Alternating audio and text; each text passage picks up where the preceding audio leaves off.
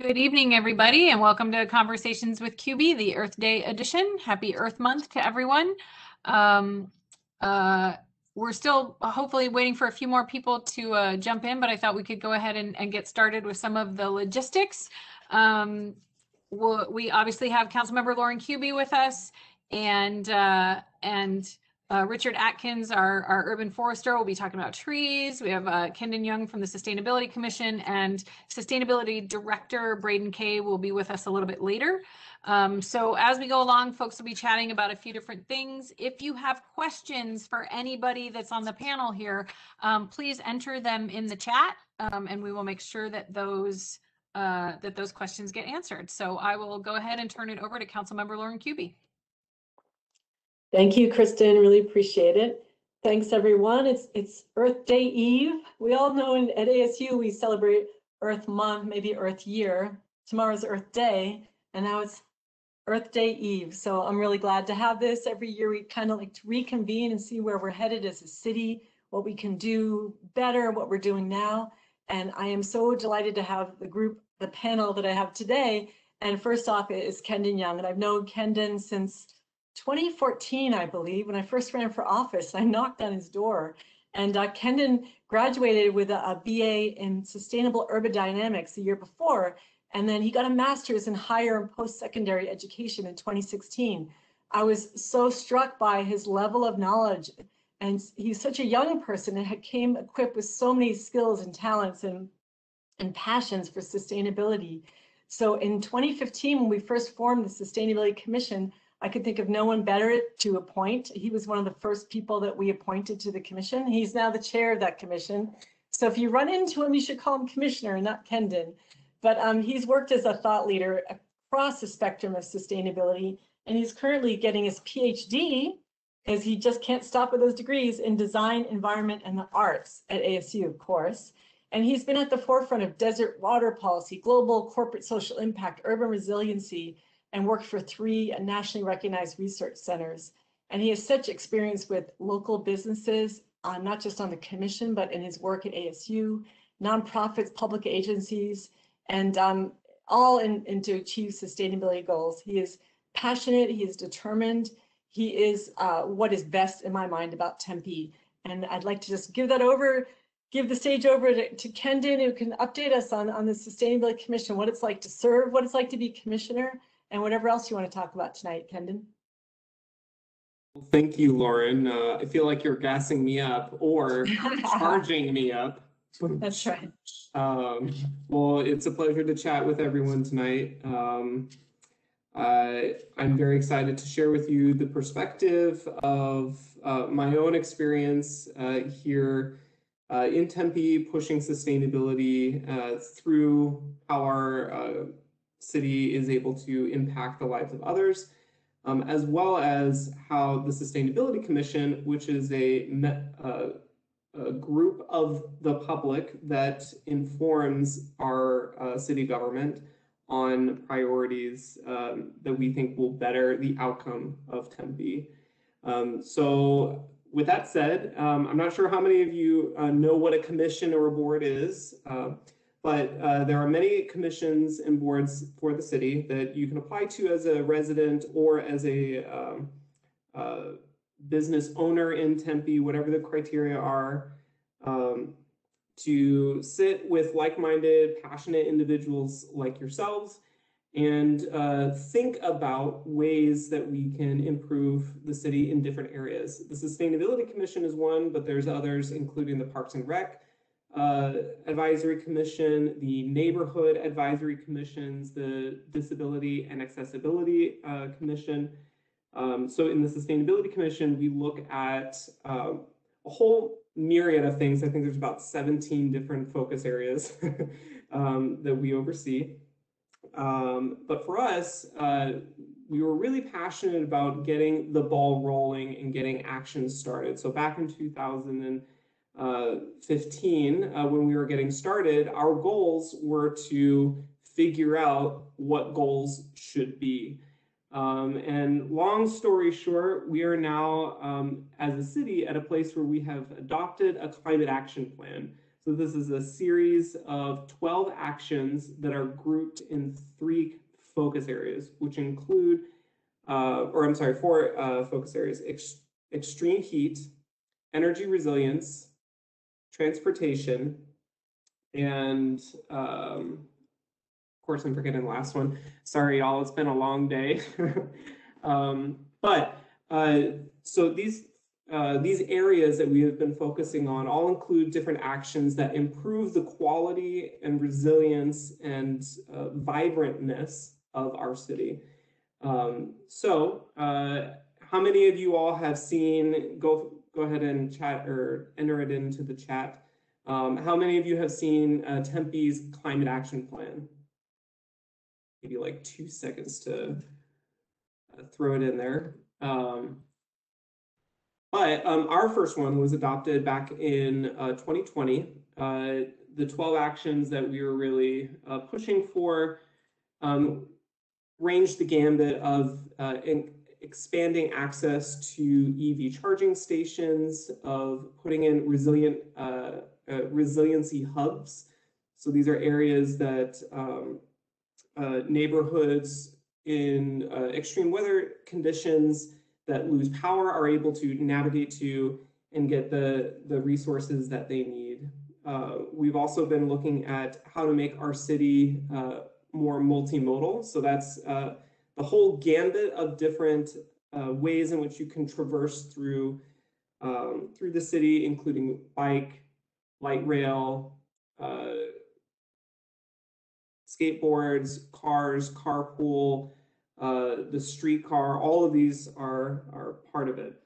But I think something that's really worth noting is that sustainability, even though everyone thinks of the environment and recycling, is so much more than that. It is the way in which we design our programs, our projects, our policies that benefit the environment, our economy, and our society. So it's that triple bottom line that improves the outcomes for all. And that has been something that's very challenging to build within our city and our community, because it's seen as a zero-sum game. Either you are being sustainable or you are doing other things. If we were doing sustainability, we're doing both of those at the same time, not one or the other. So that's a very important element that we on the commission really strive for. With that, awesome. I'm so glad to see that many of you have seen the climate action plan. With the commission, and one of the things that we've worked on is with the adoption of the climate action plan has been pushing its engagement and working with different stakeholder groups like the youth population, the religious community, the business community, the nonprofits, all of these types of folks, to bring in unique, creative, amazing ideas so that this plan is completely and holistically reflective of our community. And that's been something that we have been very passionate about pushing from the get-go. We are now in a stage where we are updating the climate action plan. The first one was kind of our, baby training wheels, get our legs underneath us, get some confidence built, get some wins pushed. And now we're building on those successes. And the last thing that I'll add is, so that has been our priority for the last 1.5 to 2 years. And we do that by working with these community groups to get engaged. We also work with the commissioners. So we've had, the city council members. So we've had conversations with them to figure out, what are their priorities? How does sustainability manifest in those priorities, and how can our priorities strengthen theirs? And how do we do this in a way that retains the unique and incredibly special culture that is Tempe, and to do this in a way that only feels Tempe. So I know I'm kind of going all over the place here, but that's a pretty high level overview. And I want to thank Lauren for inviting me to speak today. Well, thanks. I could start the conversation going by asking some questions. So what do you think has been the biggest success of the commission? Maybe, you know, something in the climate action plan that's gone from concept to reality. What do you think what do you hang your hat on as a commission? Absolutely. One of our early wins that we were really proud of is that at the onset, we were really dedicated to setting baselines. And part of that was advocating for the city of Tempe to sign on to the Global Covenant of Mayors, which worked towards establishing a greenhouse gas emissions inventory. So that was the first thing that our advocacy helped contribute to, that we were stoked about. Leading or dovetailing off of that, as members of the public and not staff per se, we needed help in order for that task to be accomplished. So with the incredible leadership of Councilperson Lauren Kuby, as well as the immense knowledge that is at ASU, we were able to establish a position, which was a manager for sustainability, Braden Kay, who has now been promoted to our director.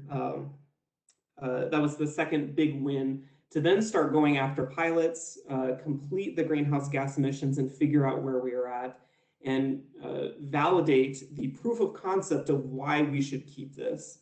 And third, that's really, and so that was our evolution and our growing up, if you will, to tackle bigger and better things. And the last part and this tactile application of our role has really been bringing in the community into the development of a climate action plan. And I can tell you that through my 3 years, the past 3 years where we were really heavily invested in this engagement, that it was incredibly rewarding to be going into these community spaces and saying, and asking people, you know, please tell us, what is it that you want to see?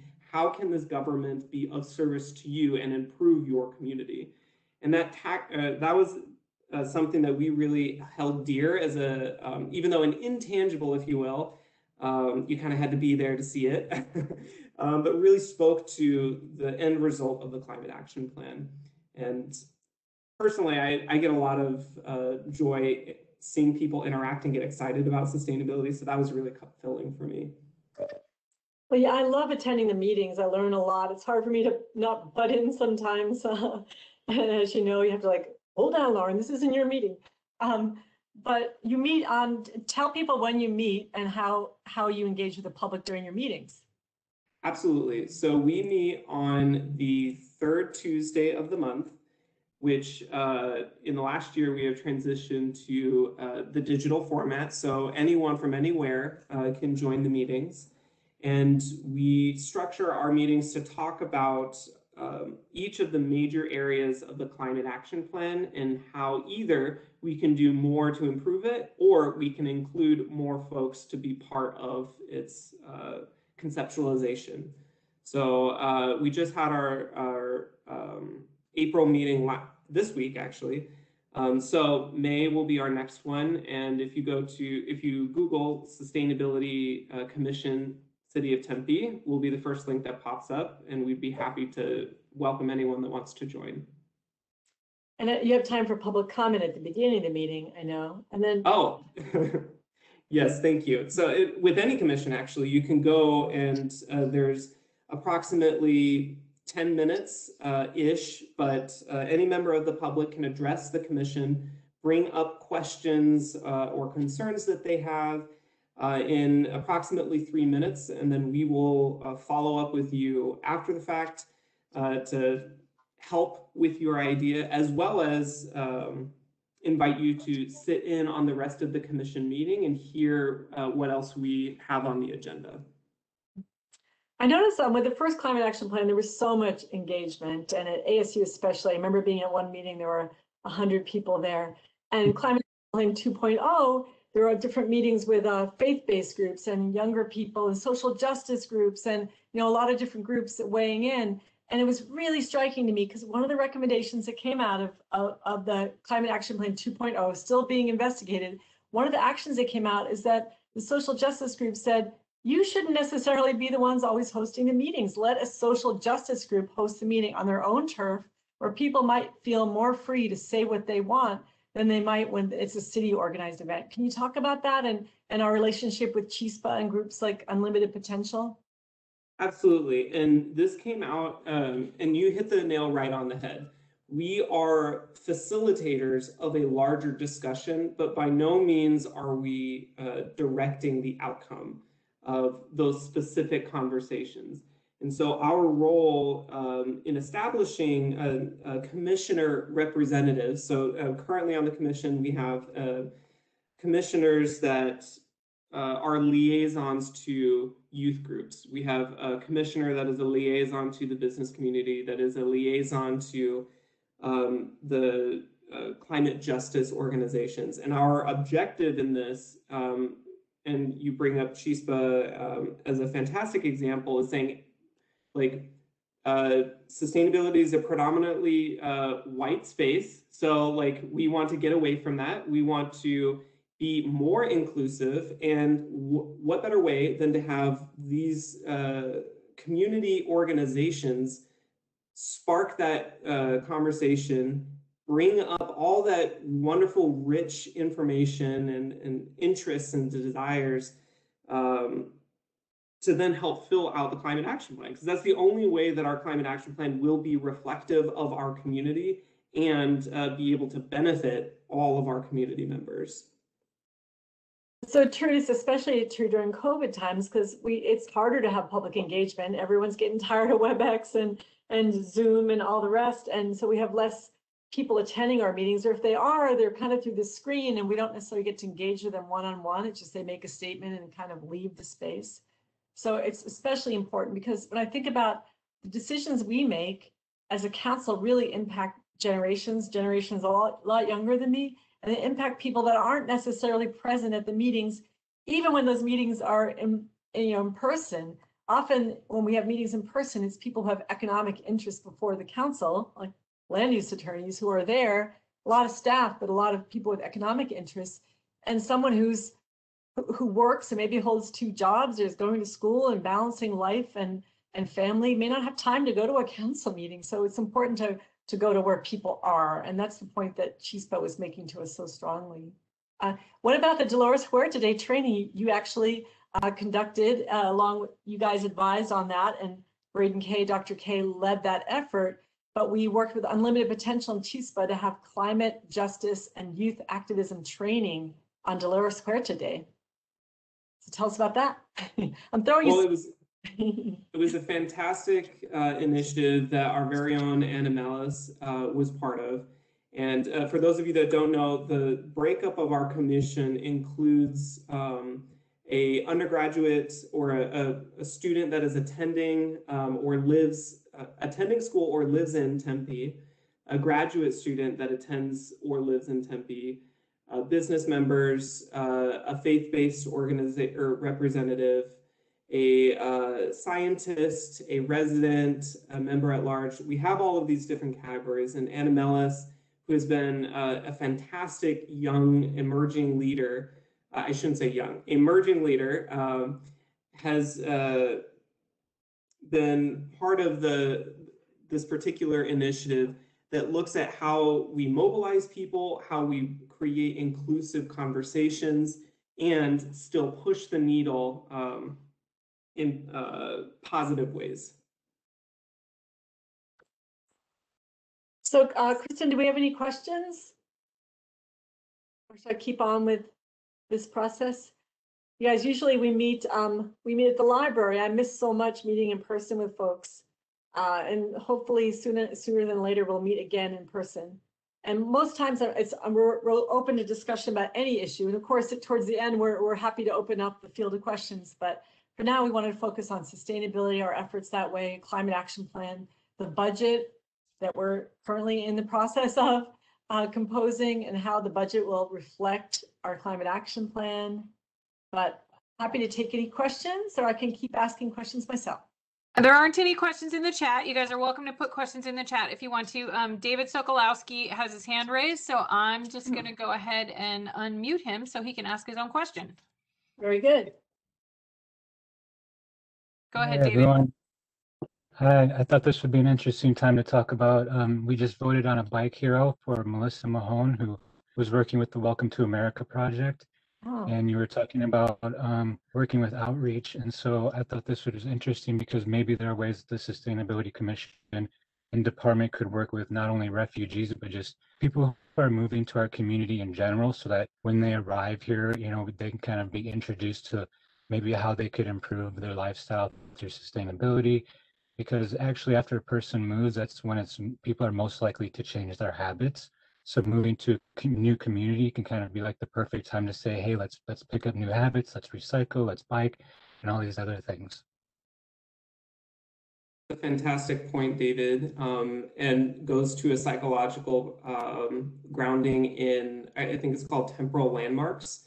So when you are changing your environment, all of the behaviors and routines that you've ascribed to that space are being changed, and is oftentimes in the way that we think about our past selves, our new segments. It's fantastic. I would highly encourage you, if you haven't seen it, to look into the consumer marketing space. You see a lot of examples of this, and like, oh, new year, new you, like sign up for a gym membership. The same thing happens with physical changes. And your point about refugees, I know that we have been really focused on the Resilient Energy Hub as a tactic to bring access to reliable energy in our communities when there's extreme weather events that knock out the power, so that we can continue to provide resources to more at-risk members of our community. And so dovetailing with this, with your comment about the refugee, I think is a fantastic thing for us to explore and figure out how we can, again, continue to meet the needs of our community in a way that is totally and uniquely Tempe. and the Welcome to America project, they're doing such good work, and they're in Tempe, and they've helped so many asylees and refugees acclimate and become comfortable in this new place we call Tempe or Arizona or the US. And, you know, the American Recovery Act and Joe Biden's plan, it allows for direct resources to be given to asylees, to the undocumented. Previously, that was not allowed. Money would go to an outside agency, or our CAP agency, TCAA, and they could indirectly assist people, but we couldn't as a city provide housing assistance or utility assistance from our own stock of funding. So that's changed with this administration. I really welcome that change, because the asylee, refugee, and undocumented community, who can often be in the shadows, are really suffering in these COVID times. And when one person in our community suffers, we all suffer. So it's so important that we've had that change in mindset about aid and resources.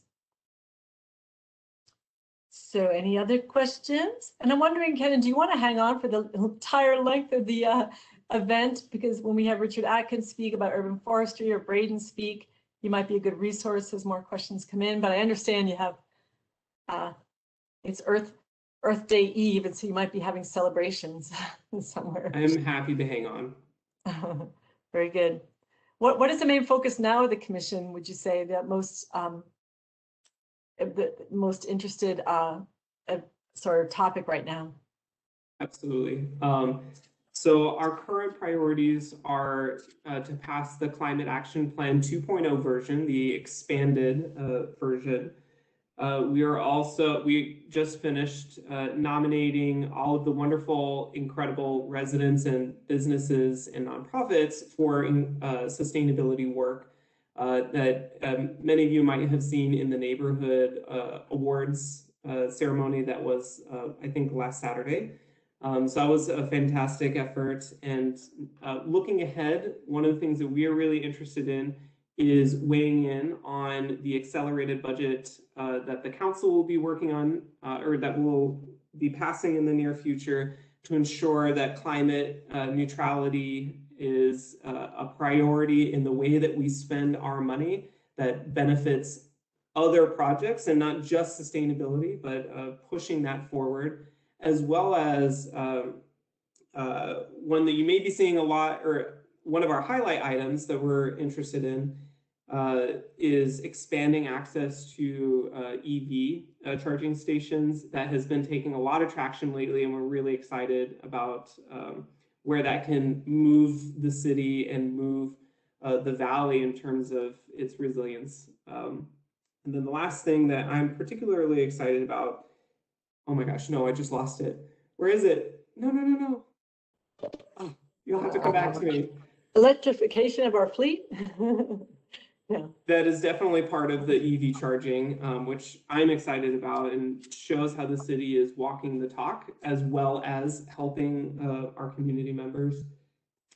I know we lead amongst 20 cities in Arizona in adoption of electric vehicles, and it wasn't a directive from the council. That was our fleet manager just understanding and believing in the culture of the city and taking that upon himself and recognizing that maintenance operation costs were so much less. He was saving money. So he thought, this makes a lot of sense. But we should actually probably move on to Richard Atkins because we have a lot to cover tonight. So if you want to hang on, if you don't, I understand. But Kenan, you know how much we value your expertise and your sometimes when people say your passion, I always feel like, wait, that's a diminutive. You know, passion and expertise go together. And that combination that is so unique and is so needed because we need to have the will and the political will to really respond to this climate crisis. So thanks so much for all that you are and serving as our commissioner. And I'm sorry if I sometimes see you and I call you Kendon and not commissioner, and you never say I'm a commissioner. No, you never ceremony. But thanks so much, Kendon, and we'll probably be talking to you later. Sounds good. Now, I would like to welcome Richard Atkins. He's our urban forester for the city of Tempe. It's a position we created just, I think, is it 2 years ago, Richard? Maybe 2 years ago. A year and 9 months. And before that, he was a forestry supervisor at the city of Phoenix, and we snatched him away. And we were so glad he did because he brings such a wealth of knowledge about trees, tree canopy. We've committed to doubling our trees and our shade in Tempe by 2040, you know, from 13% to 25%, 26%, and you can correct me on that percentage, I think I'm wrong.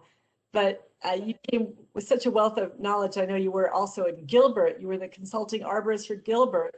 You have a Master of Science in Forestry from Utah State and a bachelor's in resource management from Virginia Tech. And so I'm so glad that you're here tonight. We have a lot of questions about what's going on with trees. We're all worried about what this summer might bring to our tree canopy. We're excited about the budget, and that it seems like you're going to be funded well. We also have, oops, it seem to be echoing. I will just shut up. Okay, I'll go from there. Well, thank you, Yeah. Councilmember Kuby. I appreciate the introduction. And yes, tomorrow is Earth Day, and don't forget Arbor Day is next Friday. That often gets overshadowed. So, you know, I like to play Arbor Day just as much. It's a much older event. So I want everybody to remember that. So something that I was just going to talk about a few moments, I made some notes for like protecting our trees as the summer approaches. I mean, like with Earth Day tomorrow and Arbor Day approaching, seems like talking about trees is an important topic. You want to remember last year was very challenging. I mean, we had 53 days over 110 degrees Fahrenheit. 11 of those were continuously straight days, many of which were over 115. And the high temperatures followed us into October with even mid-90 degree temperatures into November. And then you look at the first 13 days of April this year, they were already above 90. So, you know, we do live in the Sonoran Desert, so we do expect some heat, but it's this extended duration that really affects our plants and trees. And when you add the hot, dry winds that we experience around midsummer in July and the minimal precipitation rates that we're receiving, I mean, care for our trees and plants does become difficult and something we really have to put our attention to. So just a few points on some preparation. I'm going to say the best preparation is good plant health. And this comes from a favorable growing environment. Now, I've spoken in the past many times about the right tree in the right place. This is something that I always want to emphasize when you're choosing a species and a location for planting a tree at your property. And I do the same here for the city. Because we want our trees to be a benefit and an asset to our property and not become a liability over time. So a favorable environment starts with making sure that we have appropriate and adequate space for the tree to grow. For one, this limits the need for unnecessary or excessive pruning to make the tree fit the space that we have planted it into, but as well as it provides space both underground and above ground for the tree to grow and reach its genetic potential. So with that, a good soil environment is probably the most important. I mean, we do have heat, and as you know, it's a dry heat because our humidity is so low. And we have that, like I said, this continuous duration of really high temperatures we're experiencing that can cause a water deficit within the plant, which stresses the plant material and the cells and can create problems going forward. Because as we all know, a large percentage of the water that transpires through a tree is basically used just to cool the tree off, to make sure there's a good growing environment and everything is at a proper temperature for the tree to grow. And so the more cooling that is needed, the tree is pulling up more water, and sometimes it uses more water than what we can absorb or what the soil is able to provide. So when this happens for an extended period, the tree reaches a point, sometimes of no return, of where we start to have cell destruction and tissue loss, and the tree starts to decline and be overstressed. So if I want to go back to the soil environment for a moment, because we want to work to maintain good soil moisture, it's extremely important. But it's also the well-hydrated and aerated soil that is probably some of our best preparation. Because as we all know, roots need not only water, but they need oxygen in order to be healthy and to grow. So we're looking at a homogeneous soil moisture regime around the root zone of our trees to help provide that need. And we want to manage this irrigation. Sometimes we have to adjust the volume and the frequency. I mean, we're all about water conservation, and I think we can conserve water, but we just need to manage our water. And sometimes during those hot summer months, we might have to increase that frequency and maybe a little bit longer duration. Now, I'm not talking about turning the hose on in June and not turning it off into September. We need to manage it, like I said, because we can create an anaerobic condition by putting down too much water, and that can be just as bad as not having enough, because like I said, the roots need oxygen as well to grow. So we need to just manage that, and you need to be able to check your soil moisture. Maybe a metal probe is what I use, or a long screwdriver that you can get down, 6 to 8 inches into the soil to give you a good idea of what the moisture is down in there. It's always good to have the top 1 or 2 inches to dry out a little bit, and that gives that chance for oxygenation to go down into the soil and to help feed the roots. So soil moisture, #1 preparation. So with that, I want to add to mulch. I'm a very big proponent of some composted mulch around my plants and trees. A couple of things: it helps conserve the moisture. So, once you get that moisture up in the soil, because like I didn't mention earlier, it's hard to play catch up. If we let the soil go completely dry and it's like July and oh my gosh, I'm going to have to put some water on these plants, it's very challenging and difficult to bring that soil moisture back up to where the tree is just not constantly using it all the time and you're constantly putting water down all the time. So now is a good time to start building up our soil moisture. And the mulch really helps to maintain that moisture in there and holds it in the soil, as well as it can buffer the soil temperatures, often between 10 to 20 degrees. So if you have some feeder roots that might be near the surface, that kind of buffers that soil temperature so the roots still have a favorable environment to grow. I like the chunky composted mulch, what is often referred to as number 2s. We have that here in Tempe that's being made. You put a nice 2 to 4 inches over the root zones, not piling it against the trunk by any means, but out over the root zone can really help keep that temperature down, as well as help keep the soil moist. So we've talked about soil moisture a lot and some mulch. I want to go into pruning just for a moment, because everybody wants to prune their trees for the monsoon. Okay. For your non-native and your thin bark trees, you really want to try to avoid pruning them during the summer. It just creates unnecessary stress and opens the opportunity for sun scald to these trees. Now, conversely, you have your natives like your mesquites, your palo verdes, your ironwoods. They have different adaptive strategies. So it's kind of nice to prune them during the summer. They'll actually hold their prune better. They seem to respond and seal the wounding much better. So I have no problem with pruning the natives during that time, just as long as they're not over pruned. And that gets back to pruning so the wind blows through. That's what I often hear coming up this time of year. Well, trees have a natural dampening effect. They're trees, the structure of the crown is built that way. So the trees move with the wind. So if we remove too much of the interior vegetation, so the wind can blow through per se, we end up having heavy growth out on the ends of branches, and those can act as levers, and the wind will catch those and often create more damage than if the tree was not pruned at all. Now, if there's, of course, some heavy growth or there's a broken or dead branch or something, please, we know that needs to be pruned. But what I'm talking about is a full pruning of the crown.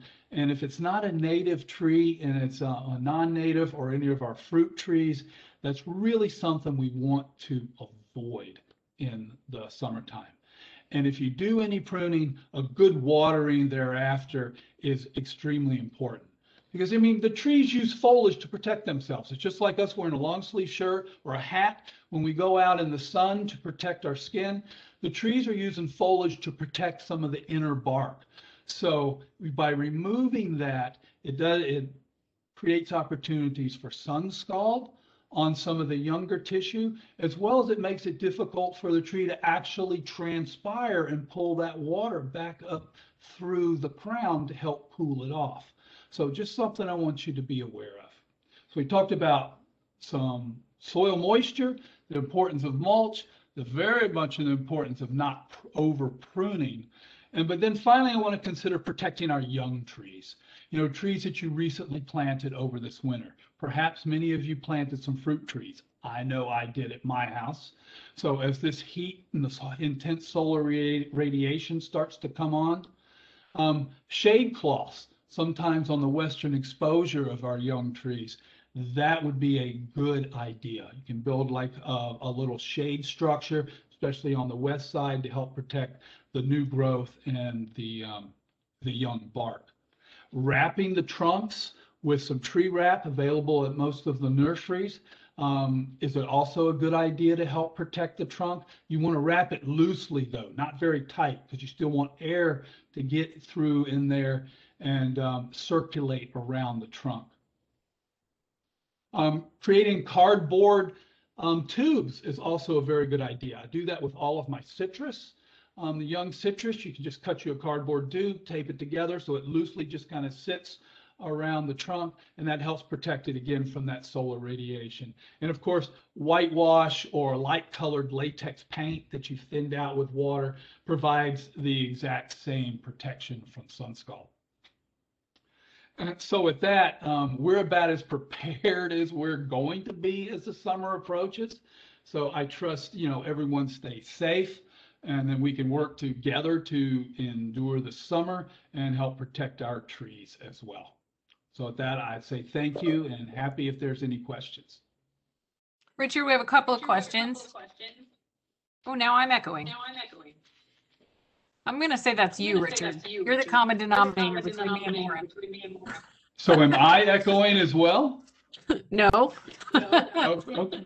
All right, well, I'll take as much responsibility as I need.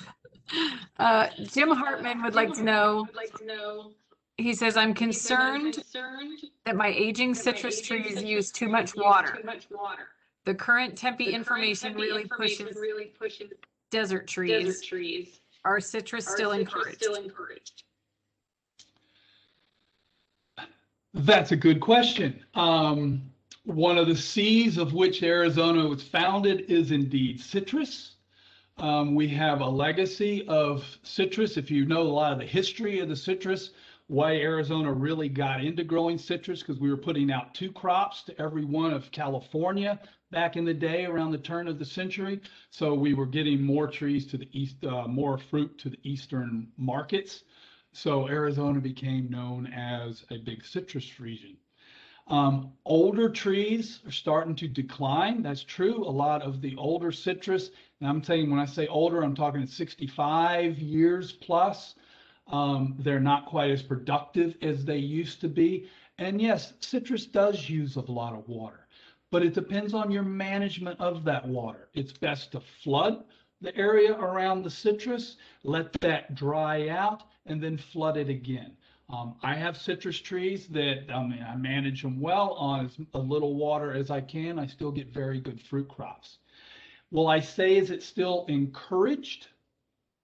I mean, water conservation is an important priority, but also is growing our tree canopy and perhaps providing food. If you are growing food crop in your backyard and you have a number of trees there that can work together in a guild and provide shade on each other and use the same water resources, I'm going to say that's still a good idea to grow fruit trees here in the desert. Let's see if I echo. Can you try and mute speaking, Richard? Maybe that will help. Okay, let me see. Okay, oh, it seems to work. Yeah, question about mesquite. When I worked on the long-term ecological research project, CAP-LTR, and at ASU, it seemed I had one preliminary finding, and I'm not sure if it held, but what it said was that the people tend to overwater drought-resistant trees, and that those trees like mesquite will take up all the water, they'll love it, and they'll produce a lot more biomass, but that's not necessarily a healthy way for a tree to grow, you know, just producing lots of biomass, so that people tend to overwater drought-resistant trees. Can you speak to that issue? Indeed, and that's an extremely excellent point. People do tend to overwater, and that's what I mentioned. It's all about water management. You got to manage it through the different times of the year, the different periods of the climate. So yes, a mesquite tree is going to take as much water as you want to dump on it, and pull up a chair in the summertime and just watch it grow. They do not need as much water. I would perhaps, if I saw a mesquite starting to stress, maybe give it one watering during the summertime, and I would let it be. Now, that's in, say, a residential yard experience. Now, if you have a mesquite tree that's sitting in a 4x4 cutout in the middle of a shopping mall parking lot, no, that's a whole different thing, and there's going to have to be some supplementary irrigation for that tree in order for it to even try to survive. But yes, the Palo Verdes, your ironwoods, your mesquites, your sweet acacias even, we tend to overwater them or not water them properly. The irrigation emitters or the flood bubbler is still sitting there right by the mesquite trunk, absolutely doing nothing but wasting water and perhaps creating disease potential around the root base of the tree. So it's very important to just manage that water resource that we have with our urban canopy resource so we can grow together. Thank you. Oh, let's see, is there any echo? No. Yes, sorry, thank you for muting. Can you also talk about attrition? We always hear that, attrition, the trees will have a natural evolution, so you can't expect every tree to live forever. And we have, I think, 200 plus trees that sort of die in Tempe every year, I think. Maybe you can correct me. But what about attrition versus disease and infestation of bark beetles? We know that with climate change, we're having more infestation of pests, correct? And so can you talk about the infestation issue, especially as it relates to pine trees in Tempe, which is what I hear about from residents?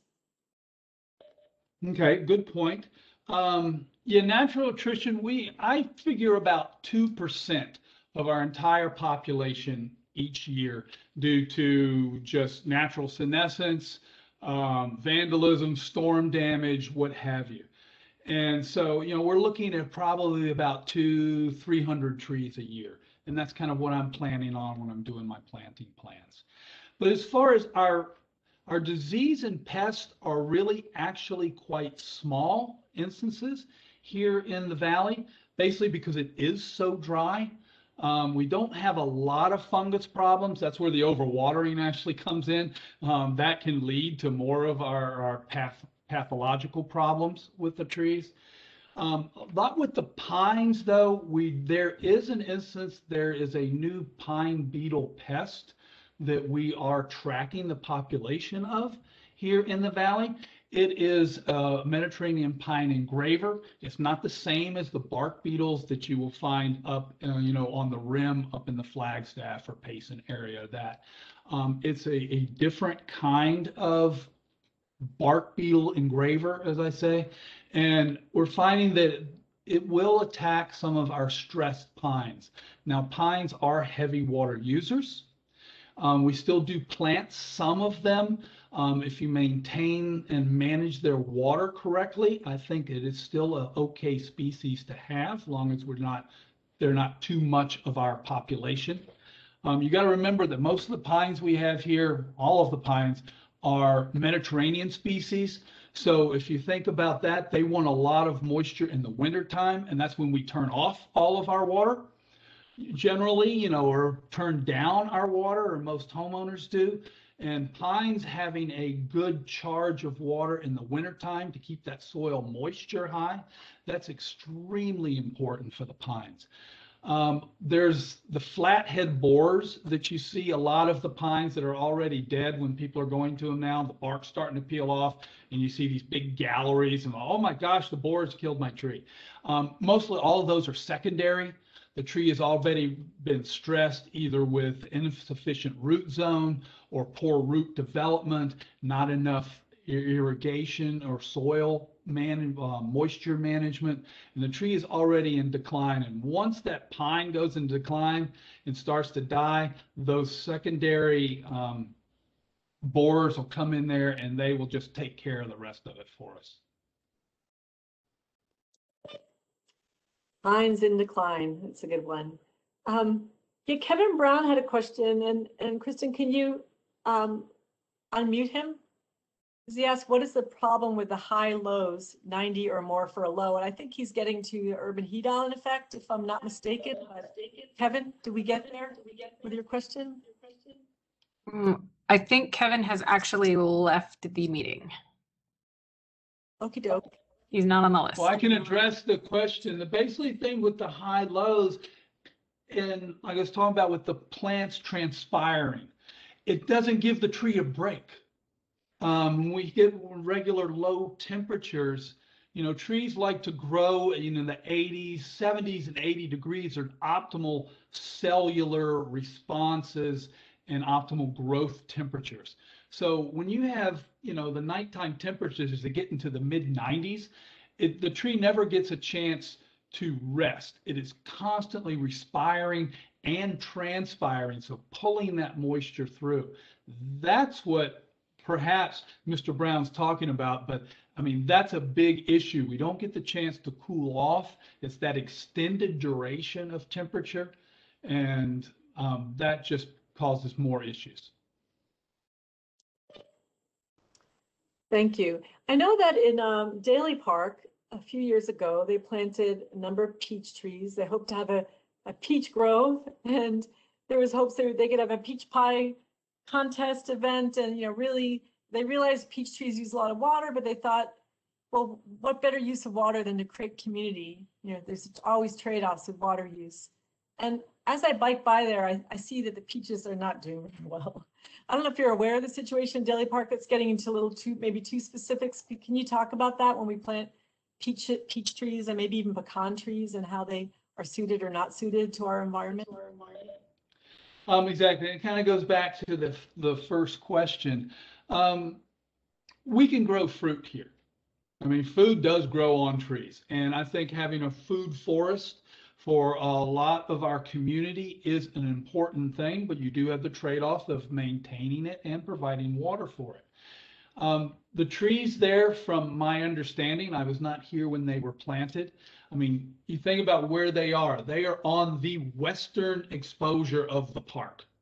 There is absolutely no shade or relief from that western sun that's coming in on those trees. So they were really not protected when they were first put in. There is some sun scalding that I have seen on there. I think mulch would be a good addition around there, as well as we just got to really make sure that we keep up on the water. And if we have any type of irrigation issues or something, we have to find a way to supplement those. They just need a lot more care than perhaps a municipal park situation can provide.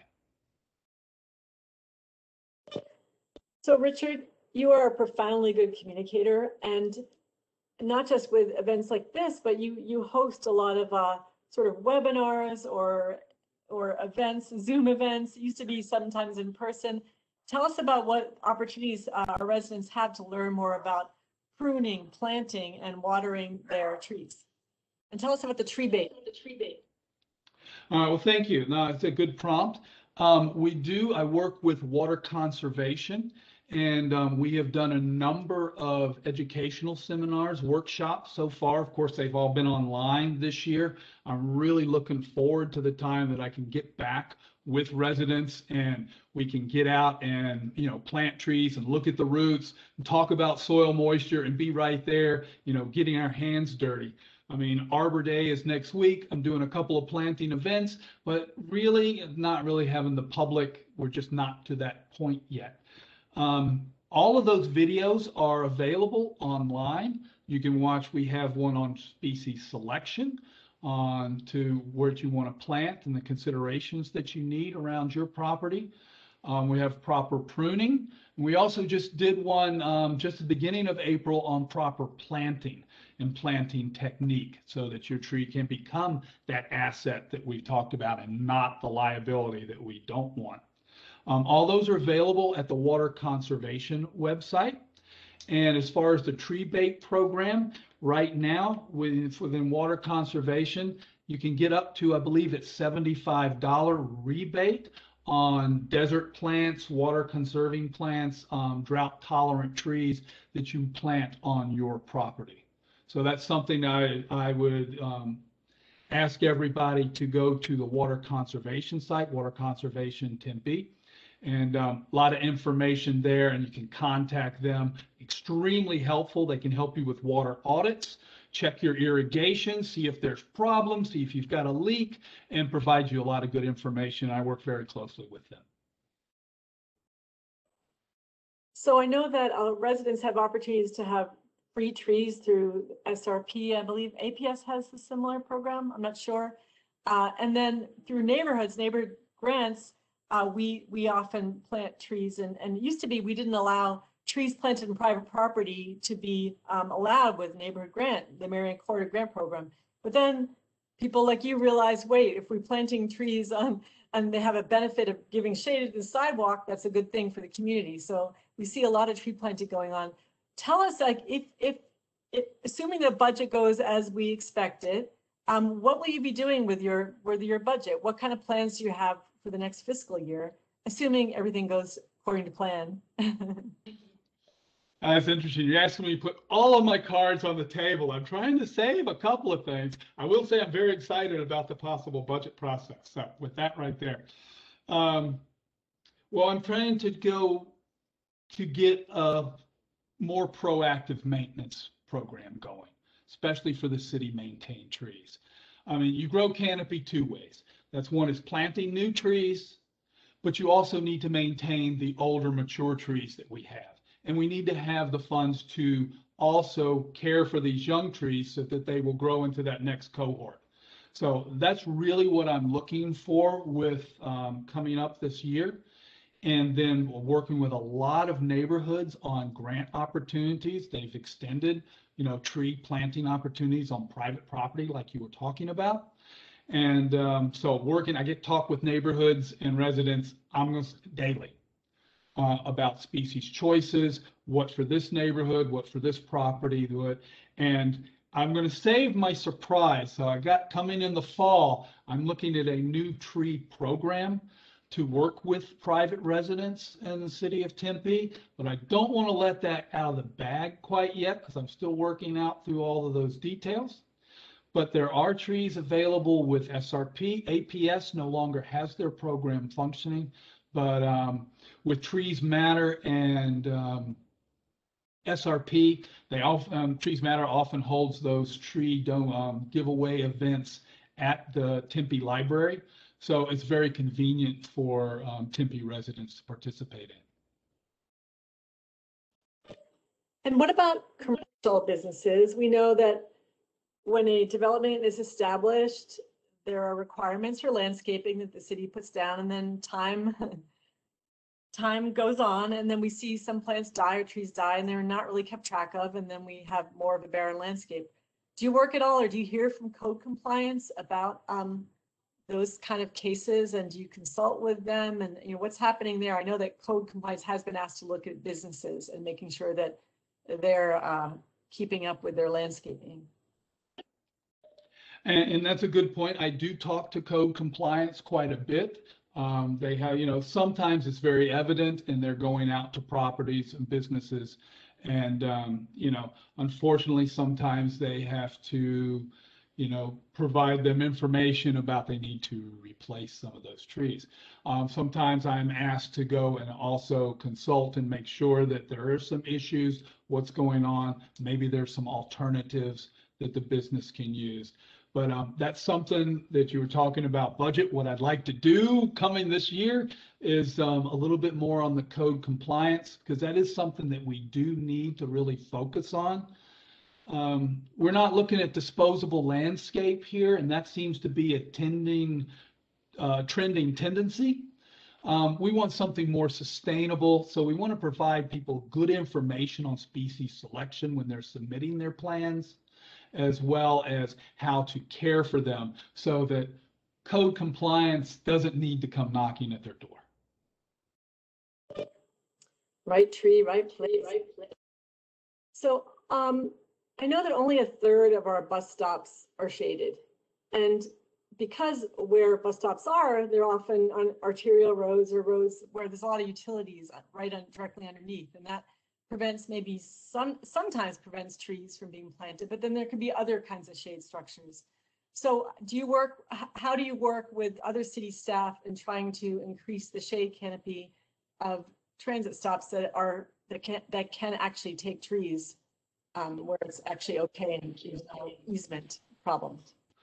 And that's a very common concern as you get the built environment increasing. Especially like in the downtown area or any type of urbanized area.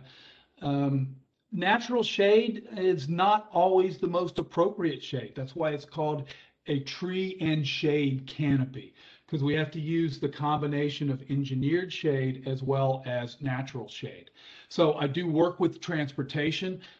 We've got a number of ideas and designs that are coming forth that, provides shade structures, as well as sometimes we can use smaller statured trees under power lines. To me, a tree is a tree. So it doesn't have to be a very large, big shade tree. It can still be a smaller structured canopied tree. But if it's placed correctly on the right aspect with the sun angles, you can still provide pedestrian shade at bus shelters or even along sidewalks or bike paths. So it's very important to remember there's the combination of the two, and that's something that, yes, we are working with all the time to just make sure that we're providing that shade throughout our neighborhoods, our transit routes. Thank you. Yeah, I'd like to see us, oh, sorry, keep having that issue. I would like to see us approach businesses and have them adopt a tree or adopt a bus stop and be willing to look at that particular bus stop and see what can be done with manufactured shade, with man-made shade, or a tree, because it's going to benefit that business to have a shady transit stop. It's going to encourage people to come to that business if they can wait comfortably and be in the shade. So I think there's room where we can have some private public partnerships. So I have a question from Deb Zizek. And she asks, what is disposal landscape? Deb, is disposable landscape. That's something that, you know, I've worked with a number of professionals, and there's actually, we put an article out about this many years back, and I've kind of adopted this term here for the desert. Disposable landscape. If you look around here in the valley, not just in Tempe, but just around the whole Valley of the Sun, landscapes seem to change about every 10, 12, 13 years or so. And people change up their plants, or the wrong plant was planted and it didn't make it. And so we just put in another one. So there's nothing sustainable about that. So the whole idea is to try to get away from this disposable landscape. Okay, well, I'm going to keep it for 4 or 5 years. Well, I planted in the wrong place. The tree got too big. Now I'm going to cut it down because it's too close to my driveway, and I'm going to plant something else. We need to be a little bit more thoughtful in our species choice and our location when we're planting, so we don't have disposable landscape, but more landscape that stays around for 25, 30, 35, 45 years, which is sustainable here in the desert Southwest. Hopefully that I made that distinction for you about what disposable landscape is. Thank you. And we have a question from David Sokolowski. David, do you want to speak? I think you can speak here. Yeah, sorry, I didn't want to interrupt. I heard you talking about the bus stop shelters and the trees. And I was wondering, I've actually been in a situation where I was waiting underneath a tree when there were birds there and realized that I didn't really want to wait there. So I was just wondering, like, is there any consideration as far as the type of tree that maybe might, you know, do some trees attract birds more than others, or any kind of consideration for that? David, there's always the consideration for that. I have to look at all the locations in the areas. I look at the attributes of each of the trees and make sure that I have a growing space available. And then that always works into the tree selection. Some plans get out there, perhaps I hadn't had a chance to look at them. As the council member said, I've only been here for what, 1 year and 9 months. Okay, so we're working through that and trying to correct some of those problems. I also plant trees for wildlife. So, and I can really feel for you by a tree full of birds standing at the bus stop, waiting in the shade. Not always the pleasant experience. I think we've all been there. I have the same issues with the ficus trees along Mill Avenue. A lot of people love these big statured crowned thick trees. There's one thing that likes to sit in all that big protection of that tree, and that's a lot of birds. And so, and you know what comes with that. So the short answer to that, yes, that is a consideration on the species that we choose.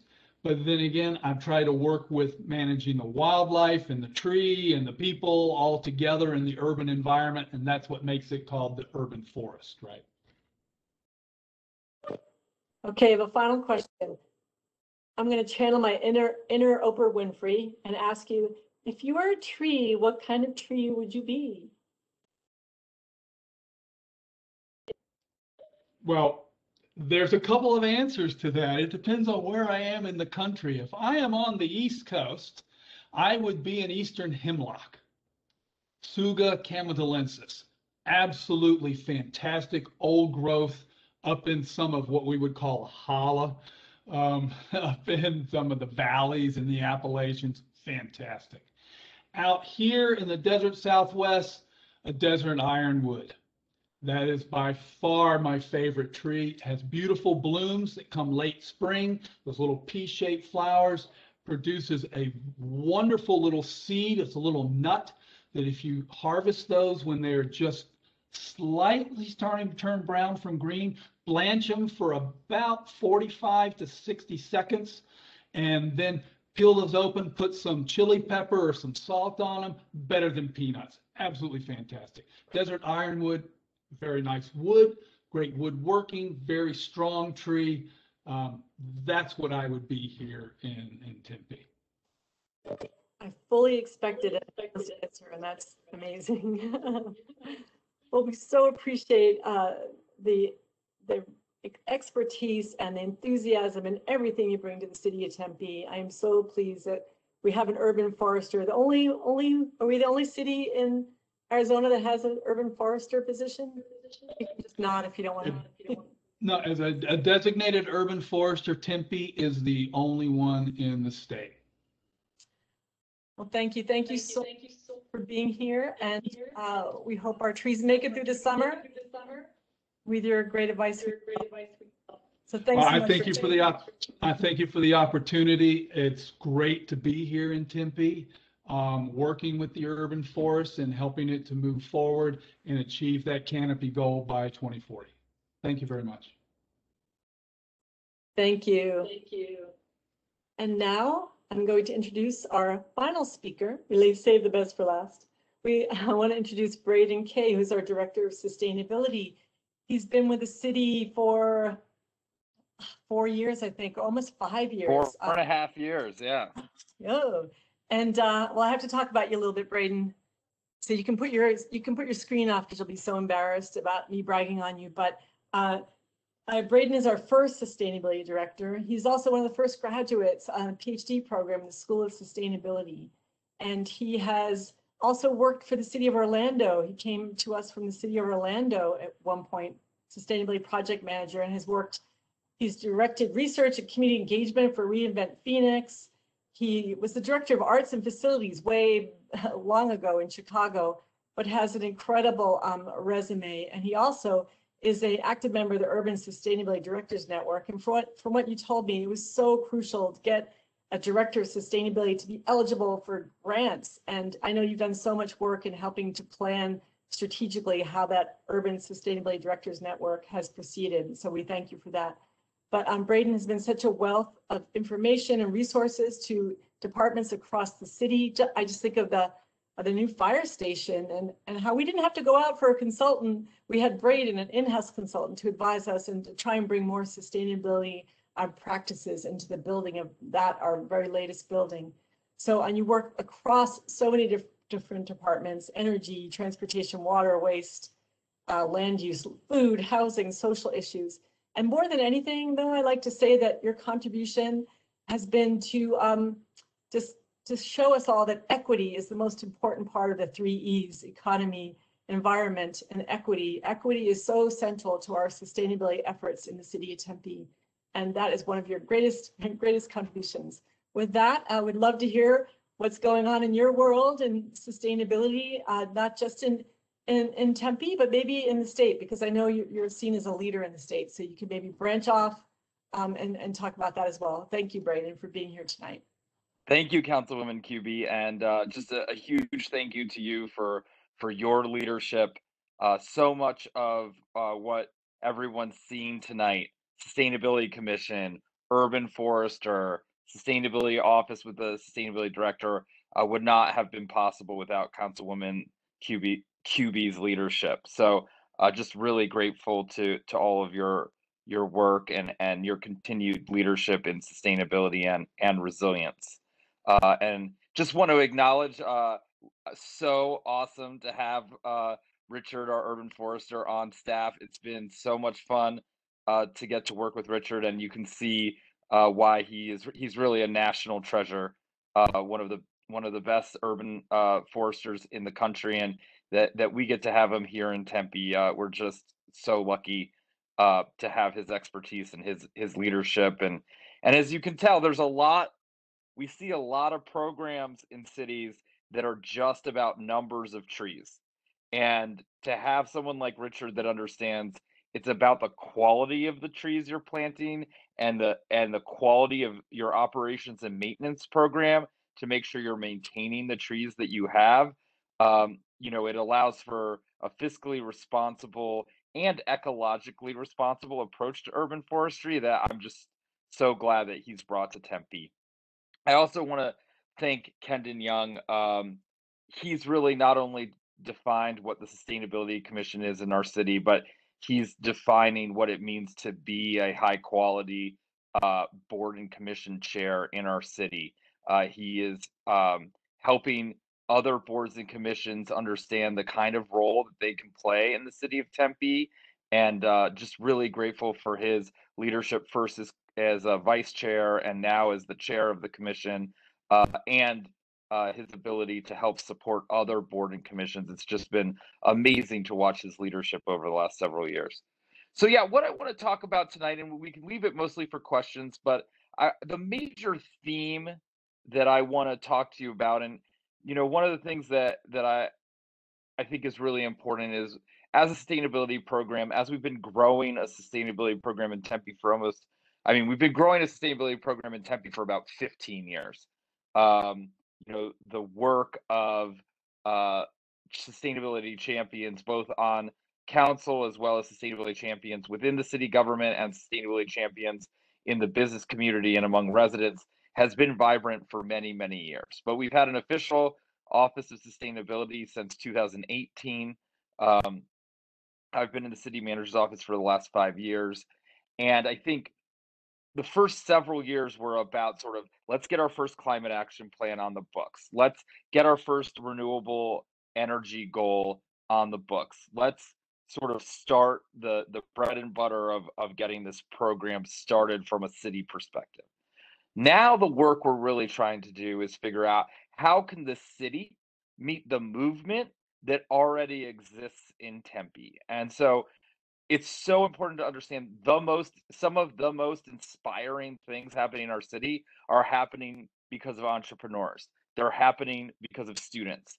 They're happening because of residents. They're happening because of activists. And it's up to the city to meet the energy and the drive and the vision of the movement for climate action and the movement for sustainability that already exists out there.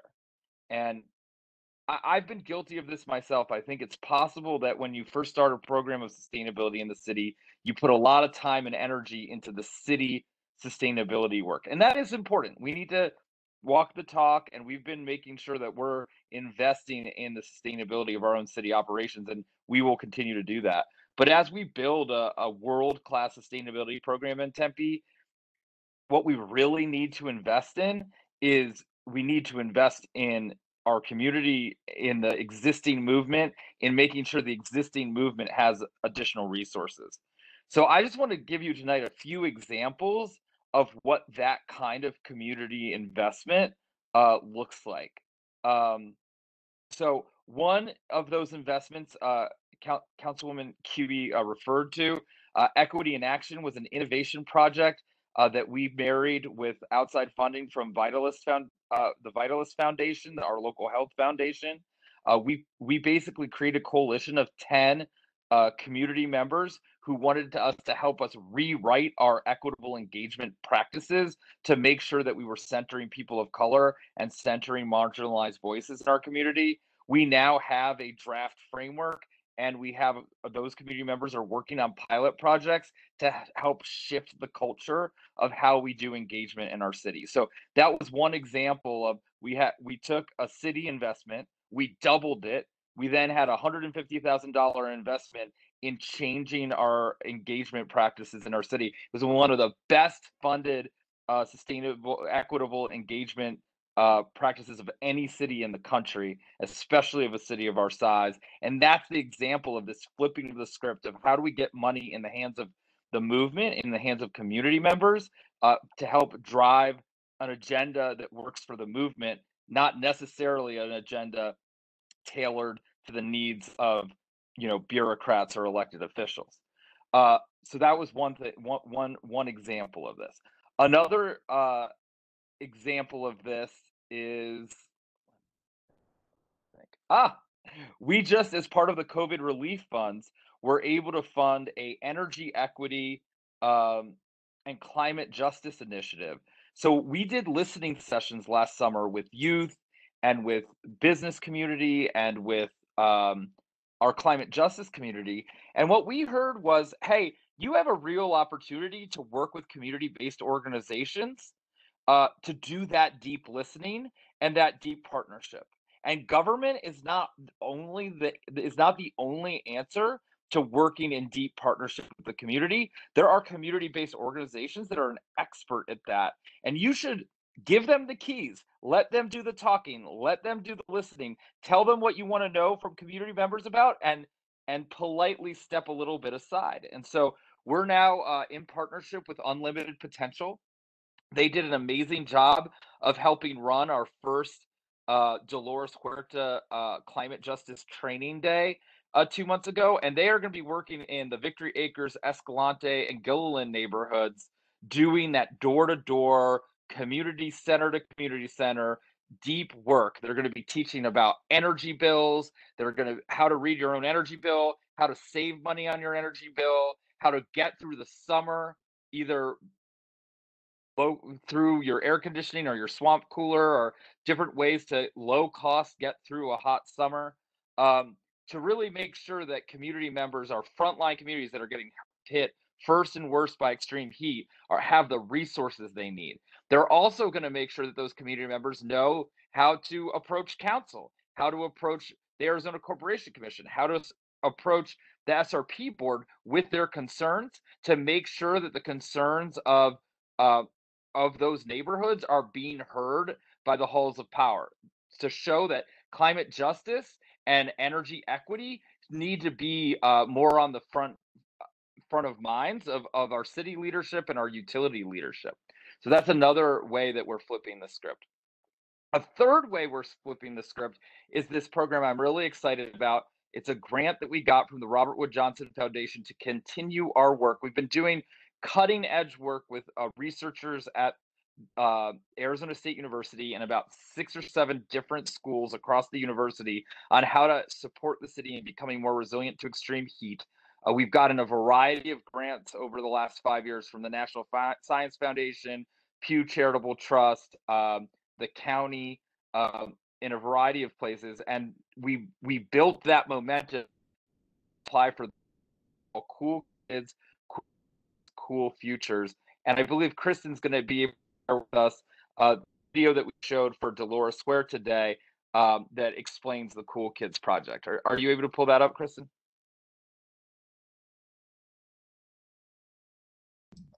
Hopefully, yes. Hopefully you'll all be able to hear this. Hi, I'm Braden Kay, Sustainability Director for the City of Tempe. We're here to talk to you about an exciting opportunity that we have called Cool Kids, Cool Places, Cool Futures, where Tempe youth can catalyze climate action in our region. How do people in your life talk about heat in Arizona? In Tempe, when adults hear how hot it might be in the coming decades, many of them say, well, I'll be dead by then. Or they say, well, we'll move if it gets that hot. Young people in Tempe tell us they want to stay here, and they know they need to make it cooler in order to live healthy and productive lives. The Phoenix region could face upwards of 40 to 50 days over 120 degrees. If young people want a vibrant economy and healthy lifestyles, then young people need adults to change their behavior now. Research from ASU shows there's a potential to invest in urban forestry, green buildings, cool materials, and low carbon transportation. We might be able to limit the extreme heat average increase to 2 to 5 degrees instead of the increase that may come of 6 to 12 degrees if we continue business as usual. This shows that our efforts to cool our region can have a lasting impact on our economy and health. Heat does not have equal impact across our city.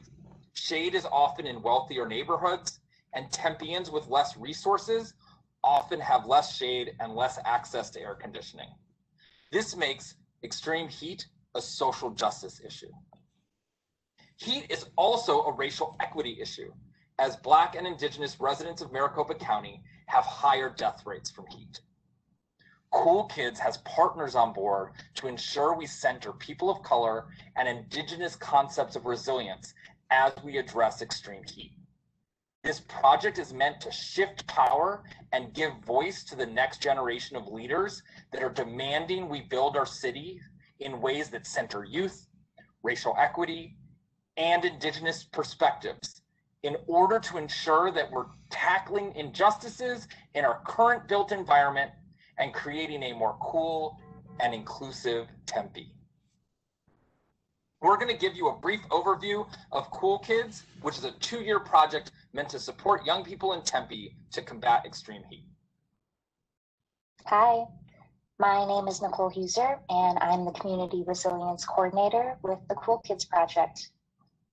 Cool Kids is based on 2 youth councils with 10 students each to focus on urban cooling and climate action in Escalante, Victory Acres neighborhood, and the Gillian neighborhood. Tempe's Mayor Youth Advisory Council has a long history of making change happen. Cool Kids is building off of this important legacy. Cool Kids is designed with resources to support youth councils. ASU researchers and student fellows with experience in racial equity, Indigenous concepts of resilience, planning, emergency management, design, and sustainability will be available to the councils. City staff, including community development, transportation, community services, sustainability, and human services, will support the work, including Tempe's new urban forester and emergency manager. Councils will also be supported by social workers, local teachers, and artists. Cool Kids will strive towards cooler neighborhoods, a better city, and hopefully will help cool Maricopa County. Projects will include communications and arts projects, cooling projects like food and forests and native gardens, and guidelines for the city on how to invest in urban cooling. Cool Kids aims to create local solutions, and we are inspired by global ideas. Karina Kwame uses art and jazz to tackle climate change. And Dan Neely's team is building community resilience from the ground up in Wellington, New Zealand. Dan and Karina will be available to support the Cool Kids to ensure that we are centering creativity, equity, and community voices in our work. Cool Kids aims to flip the script from top-down emergency management in order to support youth in developing grassroots community resilience right here in Tempe, Arizona. We aim to change our region's approach to heat. We need to move from only investing in reactive actions like distributing water bottles to collective action, including building food forests and doing more neighborhood outreach. Thank you so much for joining the Dolores Huerta Climate Justice Training Day today. Please consider joining Cool Kids, and please let 8th through 11th graders that you know about the opportunity to apply.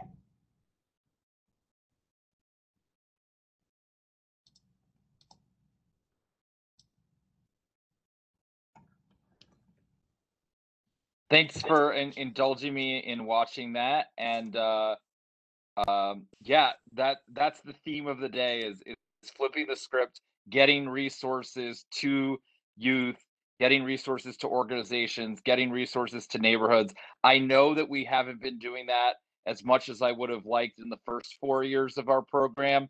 We are building momentum and building the resources necessary to do more of that community-based and person-to-person work. And I'm really proud of our efforts to move resources in that direction. And with that, I'll take any questions anyone has. Thanks so much, Braden. I know we don't have a lot of time left, but wanted to ask you about climate stories, because that's an unusual way we're engaging with our residents on climate, a climate crisis and climate action. So I'll put the link in the chat while you talk about it. That would be great. So we partnered with Dr. Marta Burbis and Dr. Lauren Withacombe-Keeler. We worked with Dr. Keeler on our first climate action plan, and we decided to work again with students and professors from what I call Future School. They call it the School for the Future of Innovation in Society. and we developed some engagement strategies. The main one being climate stories, and so we have 4 parks in Tempe: Kiwanis, Papago, Clark, and Escalante, where you can visit for the rest of the month and read 2 stories about uh, climate action in Tempe, and then you're able to text us back uh, reactions to that story that give us more information that are helping us build the next climate action plan. We have an online forum that has the same stories that you can do to also give us feedback on the climate action plan. So really excited. It's another excellent example of how the partnership between the city of Tempe and ASU can produce new ways of doing work. And hopefully you can get out and text us some feedback and some of your ideas via the climate stories. Yeah, I don't think there's a week that goes by, and even though I'm not physically at ASU in my day job, I'm online, where someone doesn't contact me from the university and saying, I have this great idea. And I know there was a Charlie Rolski, who works a lot in plastics and microplastics, has an idea for recycling plastic. And I'm eager to hear about that at some point. But I also want to let people know that that online forum, it's also asking about livability. What does a livable community mean to you? Now we're doing business in a new way on the council. We used to have working groups on individual little projects or possibilities of projects. And now we have these giant committees, and Councilmember Jennifer Adams and I chair a committee, and then Corey Woods is the floater. And we are focused on sustainable and livable communities. So we wanted to, at the beginning of our tenure here, looking at a lot of issues, just ask people outright, like, what does livability mean to you? What my definition is, it might be different from others, but there are also some common values that we have in Tempe.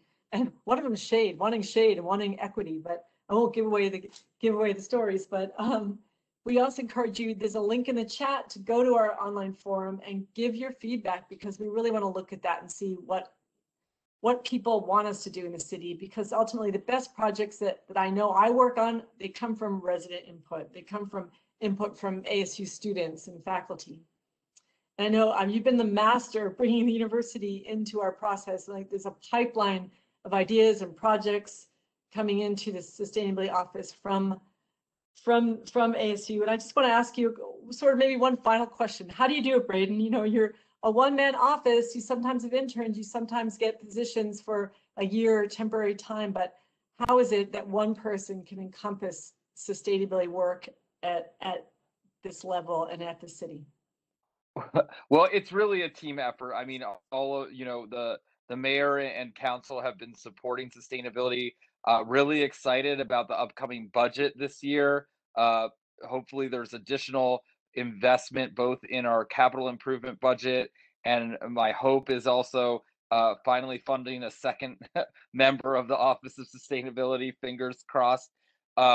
So and there's a lot of city staff, that aren't in the Office of Sustainability that are our partners in transportation, like Richard in community services, in community development, in human services. So one of the things I am proud about is that I do think that sustainability is moving into the culture across the city. We're seeing such an exciting project from Human Services this summer. They're creating a new resilience hub called Envision Tempe, that's going to be a resource both for extreme heat days and a cooling center, as well as a one-stop shop for workforce development and job training.